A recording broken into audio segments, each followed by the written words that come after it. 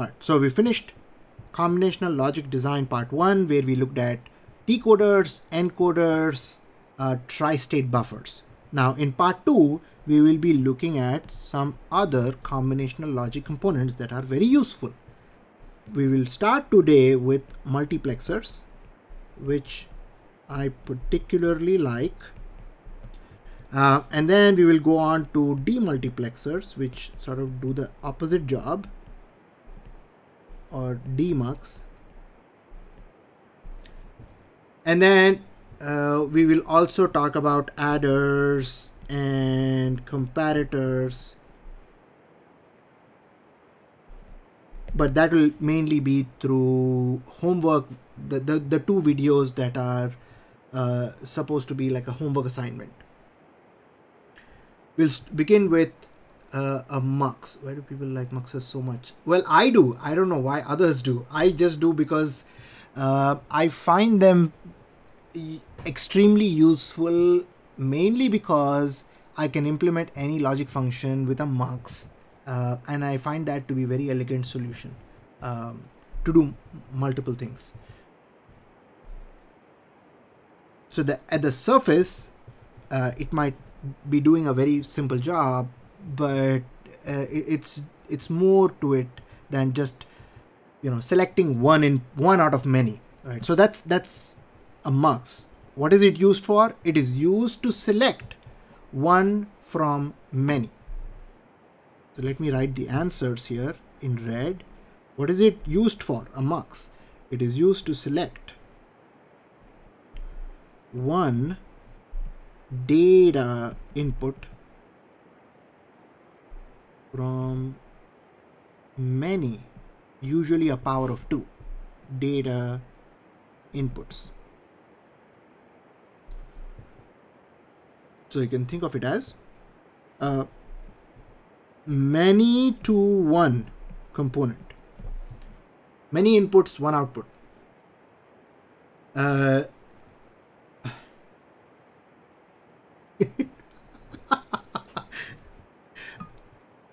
All right, it looks like I'm selling the idea of a mux pretty hard. All right, I'm going to lay off a little bit on the selling part. Let's see, what is a mux used for? To select one input from many inputs. What are its inputs? There are two types of inputs actually.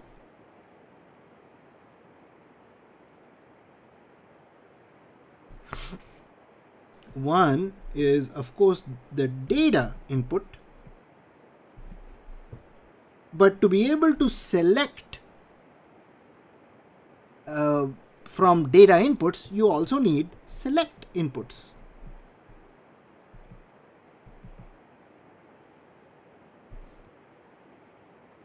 Now let me ask you guys one simple question. How many bits do I need to select one from 4 choices? If you have 4 things and I need to select one of them, I need 2 bits, right? So I would need 2 select inputs to select 1 out of 4 data inputs. So the function select in the studio was a mux. Absolutely right, Bennett. Function select is a mux. There is a mux in the LED display component. So there is multiplexer design already in many of your studios, at least for the files that are made available to you. But hopefully after this discussion, you will be able to write your own mux. So there, what are its input? 2 different types of inputs. One is data inputs and select inputs. What are its outputs? Well, you selected one from many data inputs. So the output should be one of the data inputs.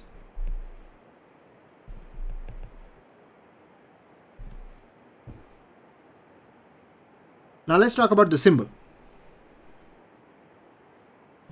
Many to one based on select lines.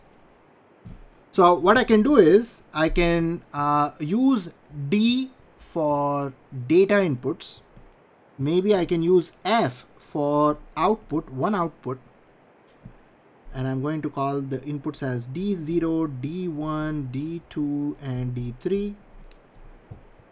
Those are 4 data inputs, and I have 2 select lines here, and I can call them S1 and S0. Maybe I can label them in blue just to differentiate S1 and S0. Now S1 and S0 can be in one of 4 configurations: 00, 01, 10, 11. So S1 and S0, if they are 00, then D0 goes through. If it is 01, D1 goes through. If it is 10, D2 goes through. D3 goes through when the select lines are both high. Now, D0, D1, D2, D3, what could they be? Well, these could be variables.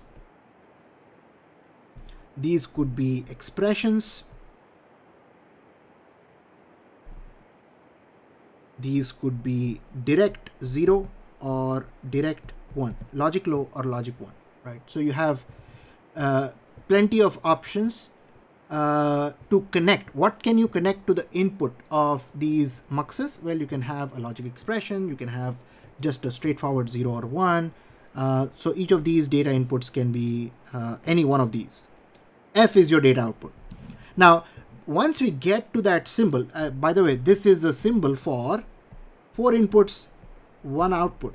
So it's a symbol for a 4:1 mux. And you will find muxes in 2:1, 4:1, 8:1, 16:1, and so on. Those are the typical sizes. Or in general, you can say 2 raised to n to 1. By the way, in this, what would be n? If I say 2 raised to n to 1, what would n indicate for that size mux? No, the general one. If I say 2 raised to n to 1, what is that n signifying? The number of select lines, right? Number of select lines.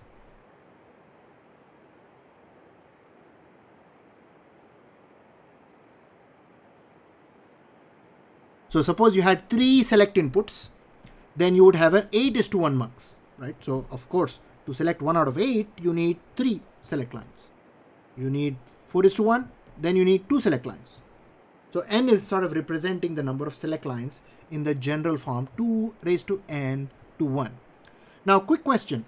What if you wanted to select 1 out of 5 things, 1 out of 5 inputs? What do you do then?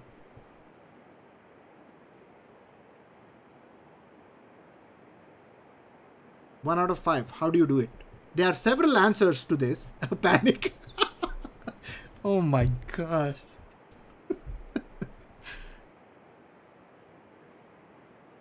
You guys are in an extremely good mood today. All right.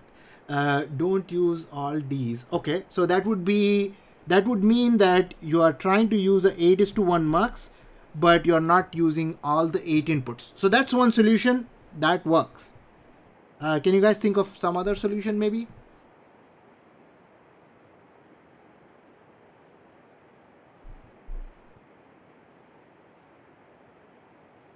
Chain small. I like panic.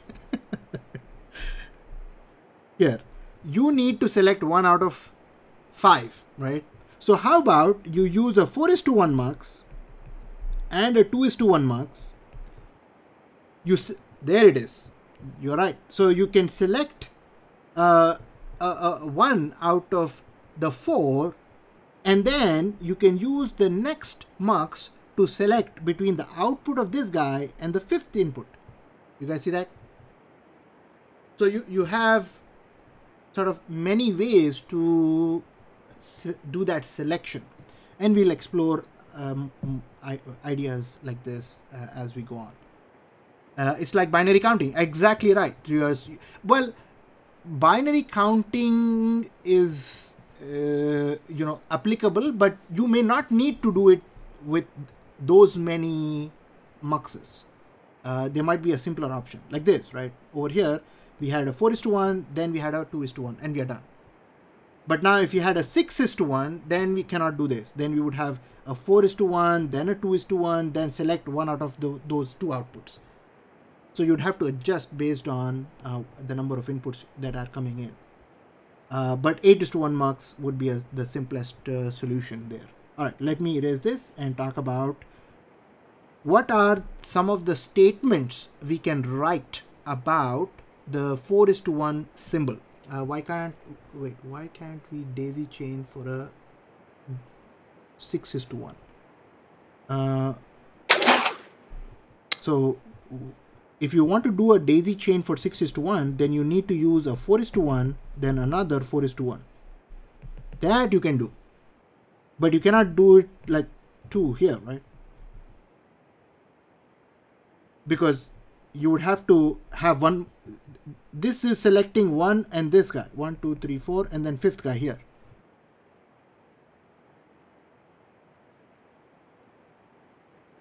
You see that?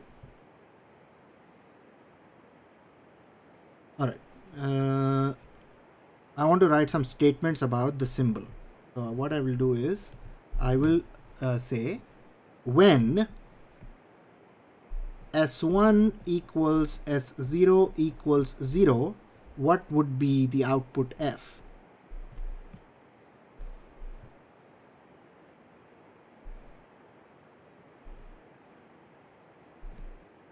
What would be the output F? Bennett says D0. Absolutely right. When S1 is 0 and S1 is 1, S0 is 1, what would be F? D1. And you guys get the idea here. F is D2 and the last one. S1 is 1 and S0 is also 1. And in that case, F will be D3, right? So that's sort of the 4 statements that would dictate, that would describe what that mux is actually doing. A few more quick points about the mux. Traditionally, you draw a trapezoid shape, but some books will have a rectangle shape. All you need to worry about is many inputs on one side, one output on the other side. That's it. But usually your select lines will appear at the top of that trapezoid or at the bottom of the trapezoid. Also, something to note here. I like to be very consistent in terms of the order in which I write my select lines. So the order I follow is most significant select is to the left. So I write most significant over here all the way down to least significant over here. So if I stay consistent with this, then I don't really have to worry about the ordering scheme here. Okay, let's move on to designing a 2:1 mux. So let's try to talk about the 2:1 mux symbol. Let's talk about its truth table. Let's do some simplification with the K-map. My goal is to touch these three things: truth table, K-map, logic diagram. I want to be able to, oh my gosh.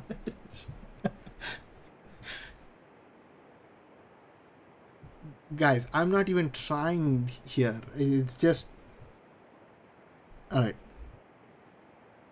So the symbol for a 2:1 mux is as shown.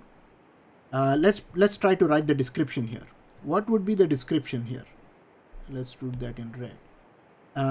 The select line S can either be a 0 or be a 1, right? So if S is 0, what would be F?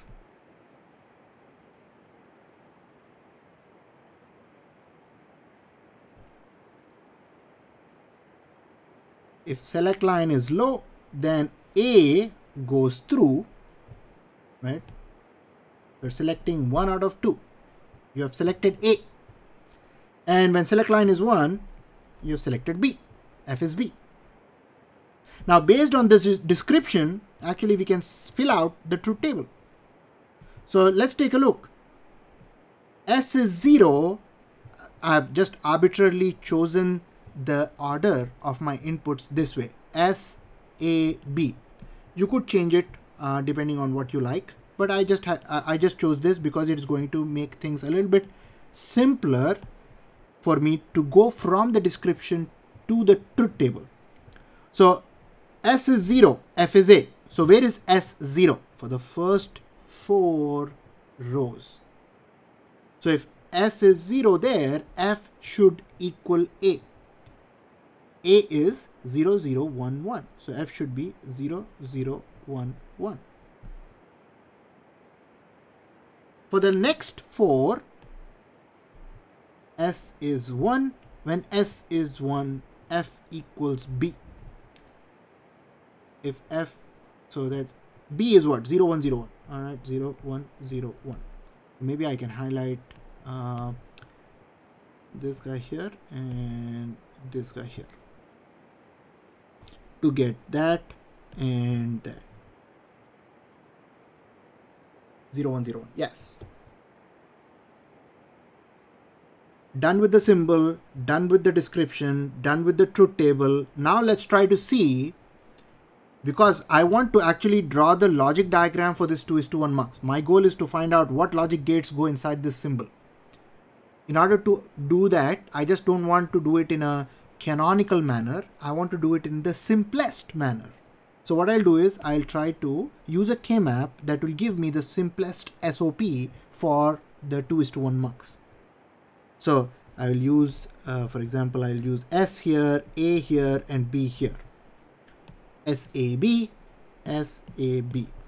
And then I can try to fill out for F. What is F? 0, 0, 1, 1, 0, 1, 0, 1. You guys agree with that? Next, we can box things up. A group of 2 here, simplest. A group of 2 here, simplest. There is an RPI term. So there is a hazard possible, right, you're right. So we don't do RPI, right? I'm just looking at the simplest one. I'm ignoring any static hazard that is clearly possible over here. So what would be the expression for F?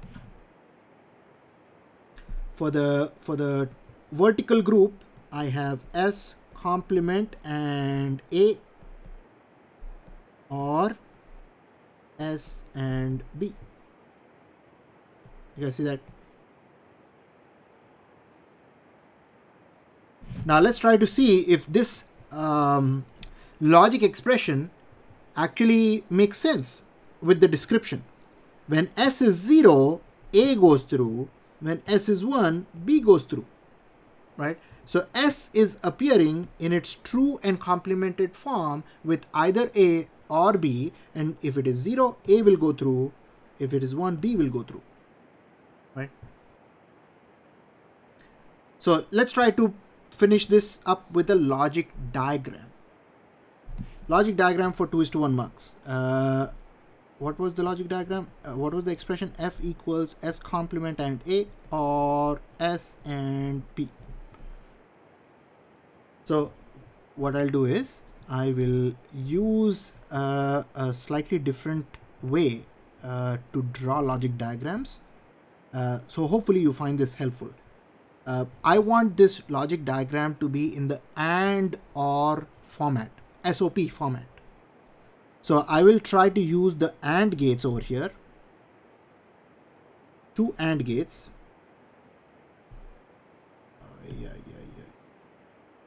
Sure. And then I will use an OR gate over there. The output of the AND gates will feed into the OR gate, and that will be my F. But as far as the 3 inputs are concerned, S, A, and B, I'm going to try to move this down here. A systematic approach is to draw a line for S, A and B, and to also have their complemented versions drawn. So I would have this guy, then this guy, this guy, this guy, this guy, bubble, and output. Copy and paste here,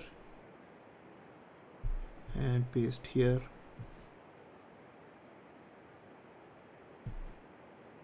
And just to show where things are connected, I'm gonna draw a bubble there, dot there, dot there. Right. It has also easy NAND only. Yeah, absolutely. Yes, it does. Very easy NAND. Now I'm ready to connect the inputs. So here I'm gonna. The first AND gate needs. Oh, by the way, I need the S, right? This is S. This is A. This is B. Doesn't matter. What is the order? So I need S complement and I need A. For the next one I need S and I need B.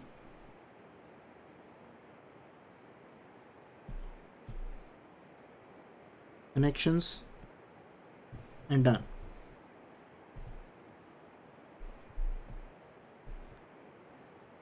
So that can you add nodes where they are connected? Yes. Yeah. You got to, because otherwise, where are they connected? You have to. Some literature you will see people doing sort of this. I don't really like that. I just like the dotted version. But that is also that would also be correct. All right, so this is, let's box this up.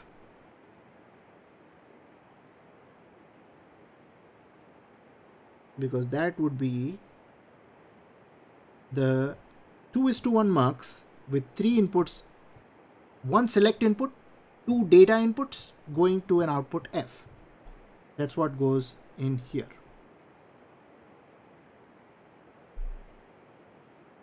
All right, questions about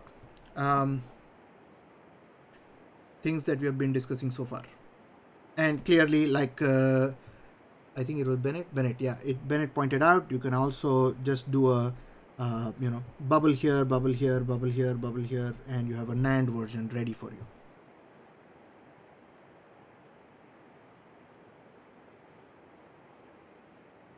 Don't draw nodes, make it fun for the DS. Yeah.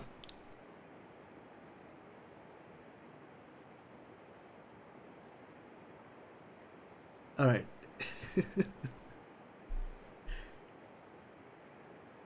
Let's talk about some standard, not the standard. This is a multiplexer idea, essentially a switch model. So let's talk about that. Multiplexers can have an enable input. That's what you're seeing over here. An enable input, a bunch of select lines, and a bunch of data inputs, and 1 data output. They control your fate. Do they really control your fate?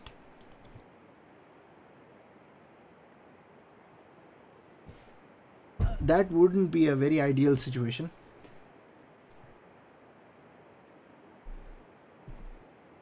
All right. So obviously, if a multiplexer has to do its job, I have to enable it, right? So I have to enable this guy to be able to function as an enable. So that is pretty straightforward and consistent with what we have been learning about enables so far. Then we have a bunch of select lines. We have S select lines. S is the number of select lines, small s. And then we have n data sources. So you see, you have D0, D1, D2, D3, so on up to D sub n minus 1. So all of those are your data sources, data inputs. Now earlier we have been talking about data sources that could just be 1 bit each, but they could themselves be several bits. they could be each be b bits long. So you select one out of n sources, which is individually b bits, to get to one output, one out of many, to get a b bit data output. So you're still selecting one out of n, but there should clearly be a relationship, right? So there should be a relationship between small n and s. Can you guys think of a relationship between s, which is the number of select lines, and n, which is the number of data sources?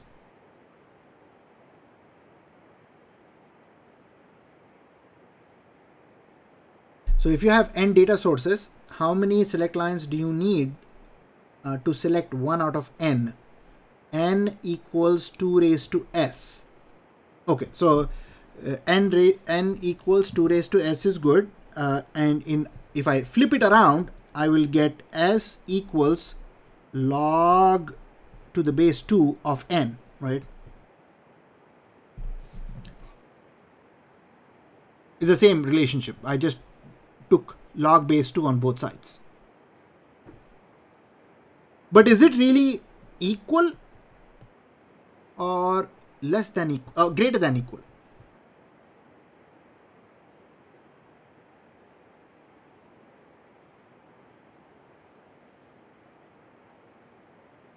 Should I write equal or greater than or equal? Ceiling, yes. So in order to cover the option of the fact that you can have more select lines than you actually need, you can say s is greater than or equal to log to the base 2 of n. That would be the relationship. So you're selecting 1 out of n, where each of these n sources is b bit wide.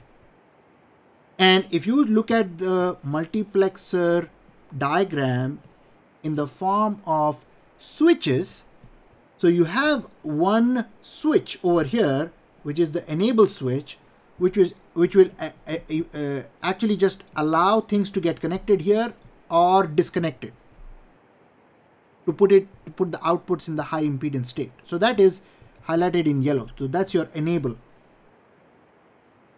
the thing that is over here. But look at what we are doing.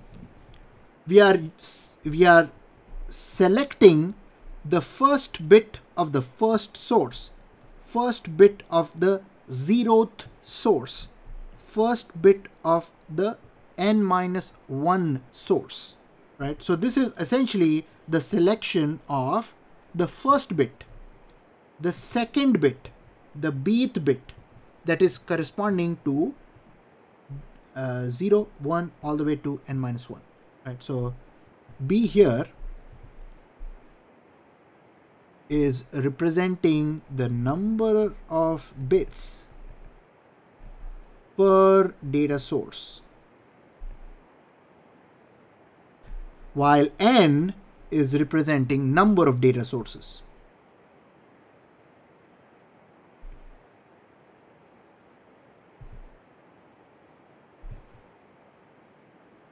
Right. So how do I select D0?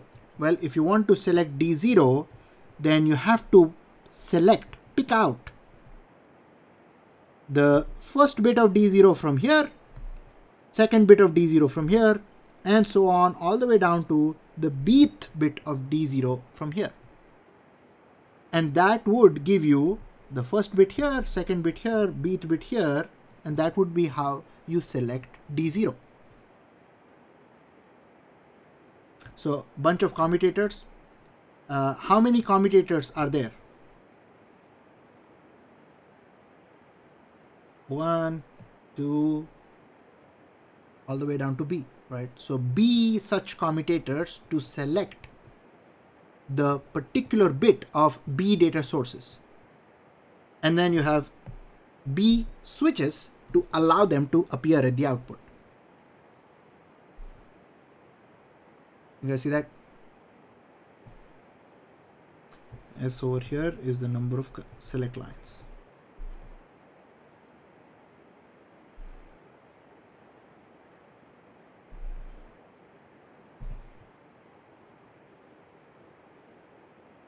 All right. Now let's talk about the different sizes, right? So for the first one, it is very simple. 2:1 mux. Your inputs are I0 and I1. Your select line is A. If A is 0, I0 goes through to Z. And if A is 1, I1 goes through to Z. That's your 2:1 mux. The next level is 4:1 mux. 4 data sources, 2 select lines. You're selecting one out of the 4 to appear at Z, depending on the value of A and B. The next diagram is a 8:1 mux. So 8 data inputs, 3 select lines to select one out of 8 data sources that can go through to Z. And of course, this can be of different sizes. But these are the 3 sizes that you will see pretty common with what we are going to be looking at. Now let's talk about cascading muxes, and you guys, we already kind of started talking about that, right? So let's see if we can design an 8:1 mux using 2 4:1 muxes and a 2:1 mux. So essentially the idea is 4 inputs I0, I1, I2, I3 go into the top 4:1 mux, and then 4 other data inputs I4, I5, I6, I7 go into the bottom 4:1 mux. Then depending on the select lines S1 and S0, which are connected to B and C inputs for both the muxes, you will be essentially selecting one from here, one from here.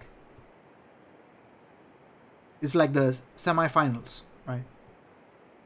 And then you will select one out of those 2 based on what the value of A is. So A becomes your most significant select, B is next, C is your least significant select, to finally get to Z. So let's try to work through an example here. I want to find out what is Z when A is 1, B is 1, and C is 0. I want to find out what is Z in that case. So if A is 1, B is 1, C is 1, C is 0, A comes in later, but B1 and C0, right? B is a 1, C is a 0. So if this guy is a 1 and this guy is a 0, what do you see over here?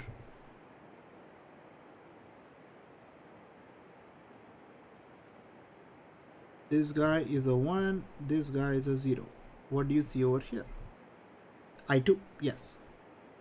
So 1, 0, S1 is most significant, so you can literally read it as 1 and 0. That would be decimal 2. That would be I2.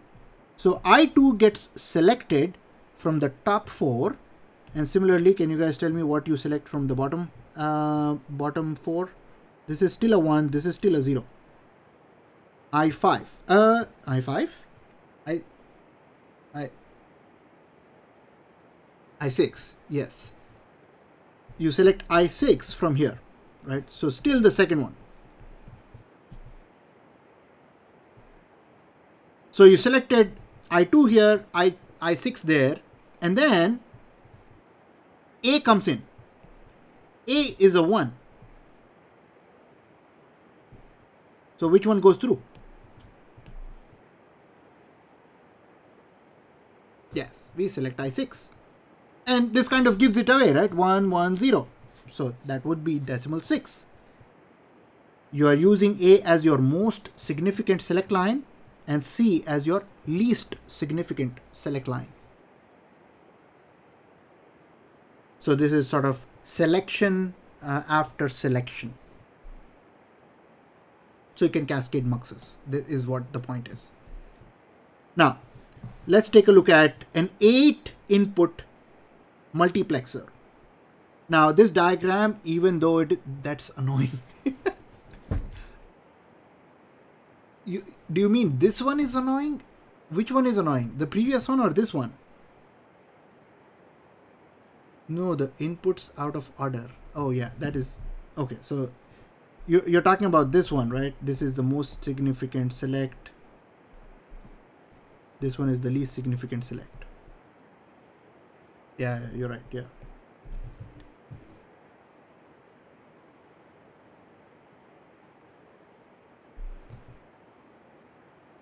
All right. So here we have a standard 8 input multiplexer. So you have 8 inputs. You're trying to select 1 out of 8.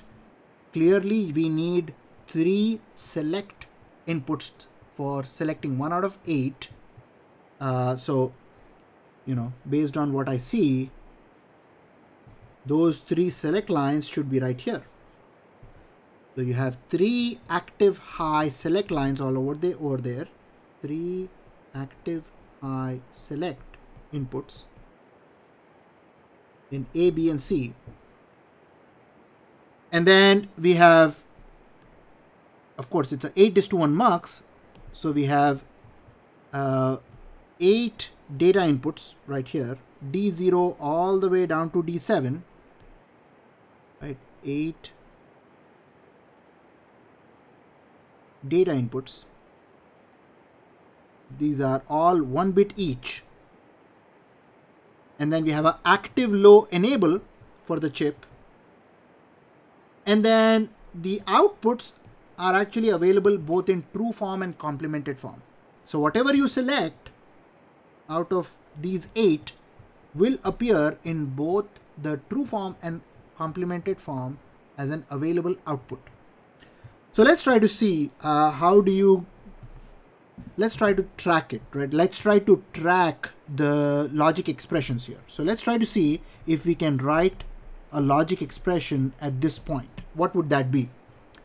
It is getting, all the AND gates are clearly getting a enable input. So enable underscore L over here, but that becomes an enable input over here. So if that guy was a 0 there, right? So if this guy is a 0 here, that guy would be a 1 there, right? So 1 ANDed with what? It is getting 4 other inputs, D0 and some form of A, B, and C. And if you look here, let me track this in maybe yellow, and sure, okay. Let's try to see if this works.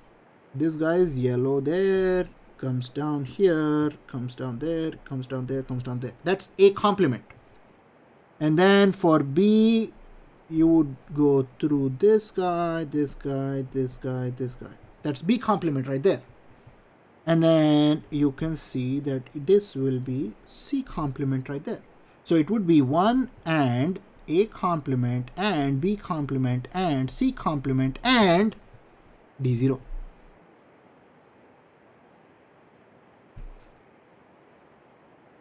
What would be the next one? If you follow the same sort of procedure here, it will be 1 and A, B complement, C complement, D1. So A has now become our least significant select and C has become our most significant select. So if A, B, C are 0, 0, 0, then what do you have? You have D0 coming in over here. D0 will be here. D0, everything else will be a 0. And then you will have a D0 complement here and D0 here. Active low output, active high output. You guys see that? So for D0 to get selected, you would need to make A, B, and C, all of them 0. So let's try to ask this question here. What would be Y? What is Y when A is 1, B is 0, C is 0? That's too simple. We just have that 1, 1, 0. All right, what's that? A is 1, B is 1, C is 0. What would be Y? assuming enabled. 0, 1, 1, D3 is right. And then Y underscore L will be D3 complement. So we can write one more note here saying output available in true and complement form.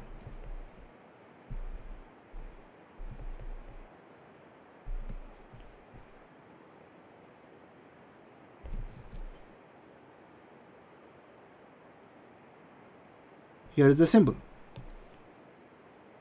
Active low enable, bunch of select lines, 3 of them, 8 data inputs, outputs that select 1 out of 8, both in true and complemented forms. So I hope that it was a little bit intimidating at first, but now that you guys have gone through and looked at the patterns, it is sort of pretty straightforward. I hope that is the case with you. All right. Next, we have a slightly different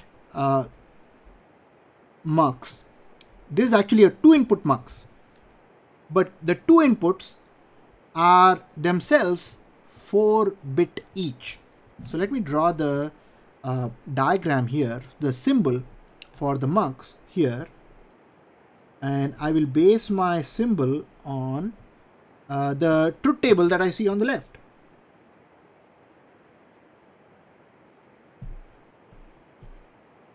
I have a 2:1 mux. So clearly I need one select line to select 1 out of the 2. So this is my S, this is my D0, come on, S, D0 and D1, and this is my output Y. When S is 0, D0 goes through, and when S is 1, D1 goes through. So S just needs to be 1 bit. There is also an enable input. Let's also draw that. Let's draw an enable input right here. Enable underscore L. Active low enable. So if it is disabled, then all your outputs are 0. It's not going to depend on the input at all. But if it is enabled and you have S as 0, D0 goes through.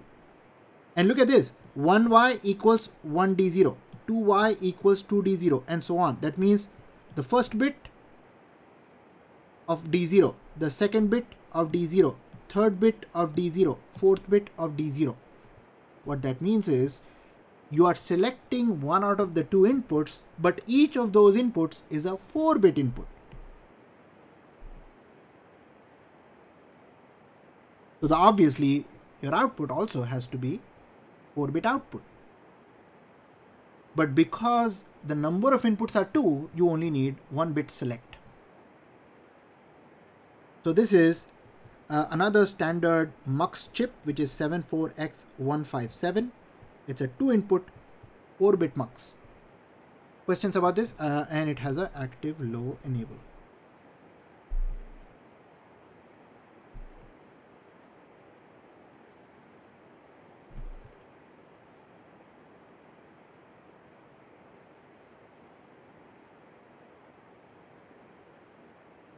Yep. Now, if you look at the internals of this 74X157, here is your active low enable input. Here is your select. Here are the first bits of both the sources, second bit of both the sources, third bit of both the sources, and fourth bit of both the sources. Where have you seen this before? Can you guys think of where have you seen this kind of configuration before?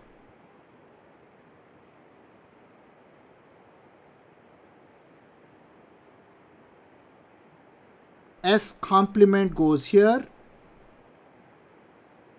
another input goes here, this bit and this bit. SOP, okay, but you see this? We have also seen it here, right? A 2:1 mux, absolutely. So depending on what the select is, one of the A or B inputs is going through. So it is selecting 2 from 1. That's exactly what you see over here. So each of these is a 2:1 mux. So there's a 2:1 mux there, boxed up in red, another one, another one, another one.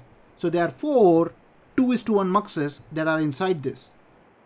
Each of those is selecting the first bit, one of them, or the second bit, or the third bit, or the fourth bit. I meant mux. Right, but each one is a 2:1 mux, right? And then you have another one, another 4 of them. So suppose you have enable underscore L as 0, and suppose you have this, that select line can either be a 0 or be a 1. Let us say it is a 0 right now. If it is a 0 right now, this becomes a 1, this becomes a 1, this becomes a 1, right? And then that is a 0, so this becomes a 1 there, and then flips again, and that is a 0 there, so that becomes a 1 there, right? So that would mean that this is a 0. I'm talking about the fact that S is a 0 right now. So you see what happens. These AND gates are going to be active now. But these are going to be giving you an output of 0. Which essentially means Y1 will equal 1D0. 2Y will equal 2D0. 3D0 and 4D0. So you have essentially selected the 4 bits of the D0 input. Just the internal diagram of the 74X157 chip. Alright, I'm going to stop recording here and I'm going to